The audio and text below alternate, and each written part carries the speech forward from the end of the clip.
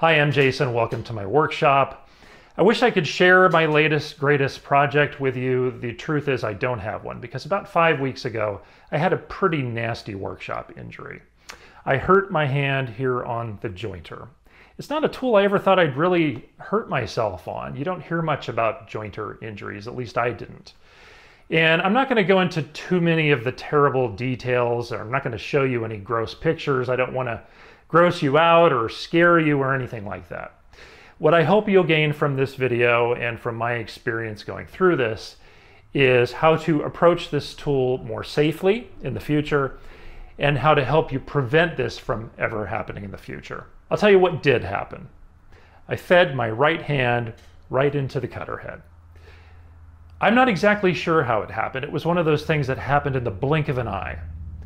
What I will tell you is that I lost about 1/4 of an inch off my right ring finger, and my middle finger was severely lacerated. I had lots of stitches, I had surgery. Good news is I still have most of my finger, and I'll be able to do woodworking for many years to come. It could have been much worse. I'm going to share my experience with you, show you what I think I did wrong. Again, I'm not exactly 100% sure what went wrong, but what I think went wrong, and I'll share what I'm going to do going forward to make sure this never ever happens again.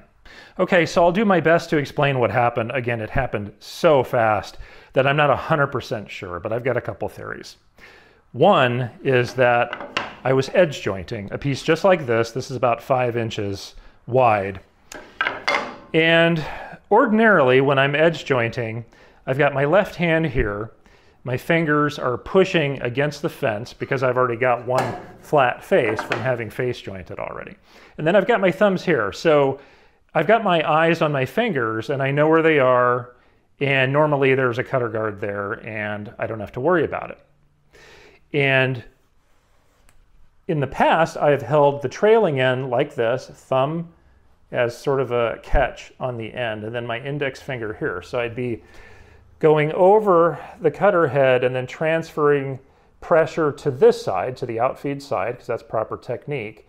And then my fingers are safe as I go all the way across. I didn't do that this time. Here's what I think I did. My left hand was where it always was. My right hand, I had my thumb on top of the board, and now you can see where my fingers are. So what happened is I fed my hand right into the cutter. And I must have dropped down right at the end because it involved 3 fingers. Again, I'm not going to show you a close-up, but just know that this finger is now 1/4 of an inch shorter than it used to be. So that was one problem. The other problem was that this cutter guard was not working properly, and I knew it wasn't working properly. It had been sort of hanging open like this for quite a while, and I had been meaning to fix it. In fact, I ordered a new spring for it. In fact, I put the new spring in it. What I didn't do was tension the spring properly, and I meant to get to it, and gosh, you know, I thought, it's just a couple of quick cuts. I've done this a million times. Well, you know what? That's when bad things like this happen. So don't ever say to yourself, oh, just a couple of quick cuts. So again, my hand was too low here. The cutter guard was hanging open. Now, would the cutter guard have saved me? Probably not, because the way I was feeding this board, you can see that even though the cutter guard is now functioning properly, my fingers are just right in the path of that cutter head. So it may have made my injury not quite as severe, but I don't think it would have saved me altogether. So that's what I did, and that's how I made my mistake. Here's how I'm going to try to avoid that going forward.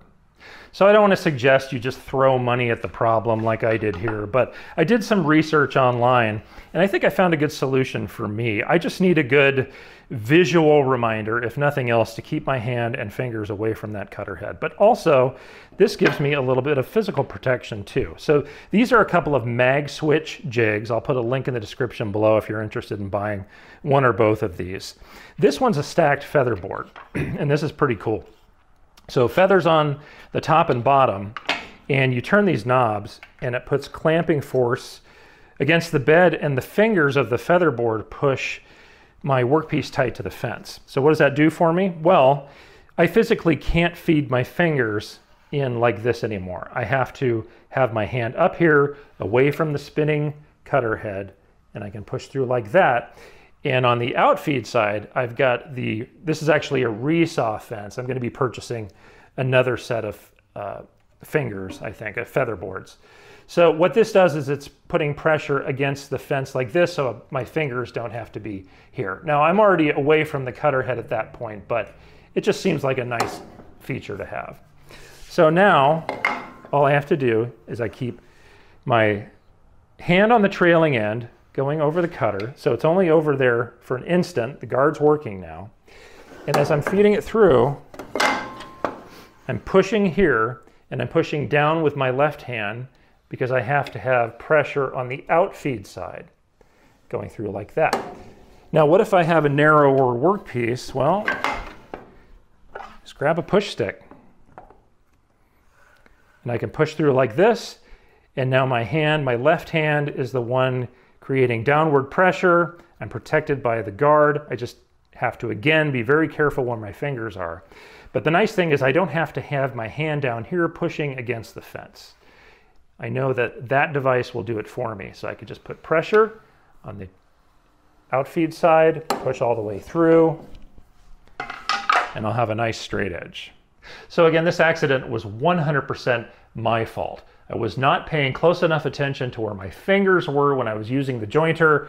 I didn't fix the guard when I knew it was broken, and I can tell you in the future I'm going to pay a lot more attention to where my fingers are when using this tool or any of my machines in the workshop. Hope you found this video really helpful. I hope it prevents you from getting hurt. And if you like this video or any of my videos, please subscribe to my YouTube channel. I hope you'll ring the notification bell so you'll be notified whenever I've got a new video posted. We'll see you soon.